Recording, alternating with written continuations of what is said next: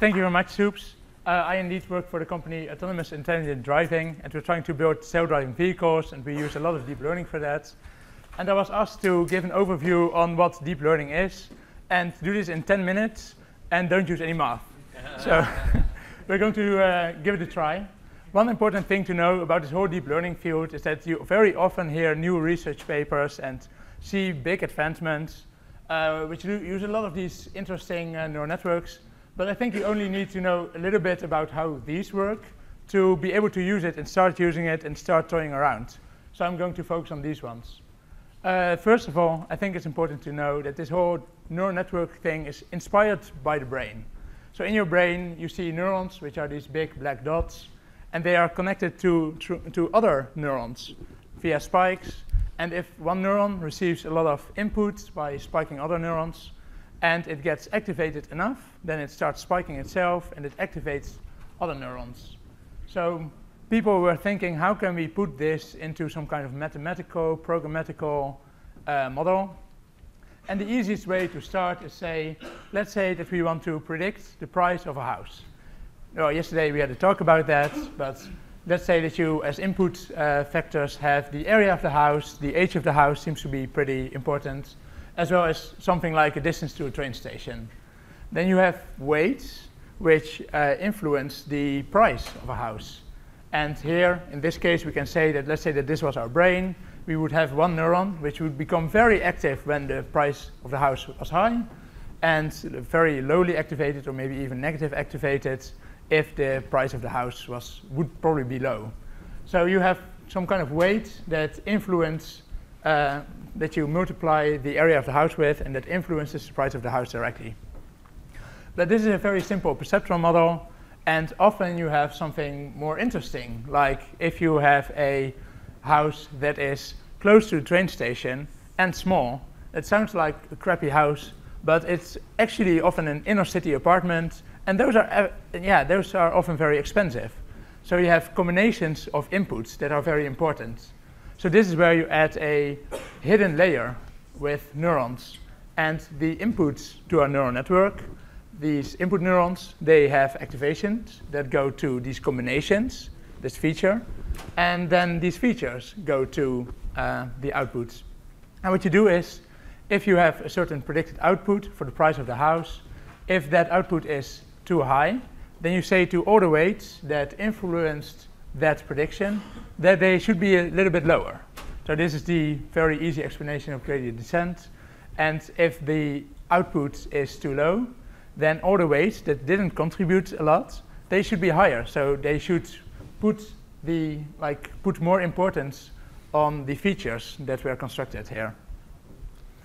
Now, there's one important thing which I won't go really deep into, and that is on these hidden neurons, you should put an activation function. So in this case, you could say if our output for our hidden feature is negative, we just keep it at 0, and just like in the brain, the neuron is not activated, and otherwise we keep it. So this is something called ReLU. There's also a mathematical idea behind it, and I won't go deep into it, but activation functions are important. Let's try to do something more interesting now. So now we can predict the price of a house and have features there. Let's try to predict some digits. So in this case, we have, of course, an activation per class. So we have 10 output neurons, 1 for each digit. And in this case, we want an output neuron to be very high when we observe that certain digit, and low when we don't observe that certain digit. So then your output is 10 neurons, and they are highly activated if we see the digit. We could use our deep forward approach again and just flatten the image so that you, instead of having a small image, have just a lot of input neurons where each neuron is 1 pixel. And you can, again, take combinations of these pixels. So let's say that there's a pixel in the middle active and a pixel at the top active. There's probably one feature that you might want to look for when you try to recognize a 1. And again, if a class is predicted too high, then you say, hey, these features that we predicted before, the weights on those should be lower. And neural networks are able to figure out what is important and what features to construct. It is also a pretty bad approach. So if you look, for example, at these 3 sixes, we can all agree that these are sixes, right? But for a computer model, which just has this flattened input list of pixels, it has to learn the same features for every location that a 6 can be in the image. So that's kind of a terrible thing. And on my first day of school, we were trying to learn how to recognize characters as kids. You know, you have to try to learn how to read. And my teacher told me to search for straight lines and to search for arcs, because apparently those are important features for us humans when trying to see what kind of character something is. So in neural networks, we can do kind of the same. We can create a feature extractor, and we take a small part of the image. So let's just take the center part of the image. And then we create, again, a perceptron, which we just learned about. And we create one perceptron which says, is this a line or not a line? And then we create another perceptron which says, is this an arc or not an arc? And with deep learning, the features, they learn themselves, so you don't really know what they are learning. So it can be anything that might be interesting, like a hole with pixels around it might be an interesting feature here. So what you do is you have multiple of these perceptrons, like a small neural network, and you can slide that over the image.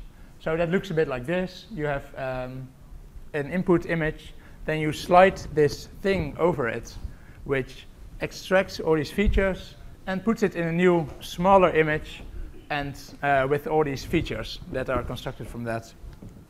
At the end, for your convolutional neural network, you take the output, these features that are like spatial, and then you can feed that through a normal feed-forward network again that we just discussed.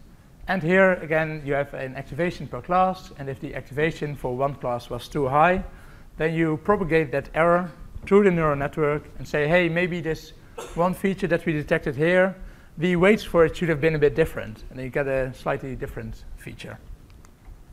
So that's like in 10 minutes the best I could do, I think. We now learned about what a perceptron is, which we use to predict the price of a house.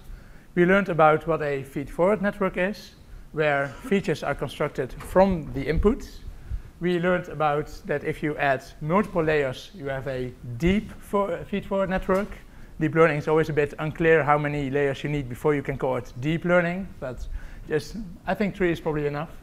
And then we learned about the deep convolutional neural networks, which you can use for images, where you slide your detector over the image to check local features and use these local features to predict the output. So that's it.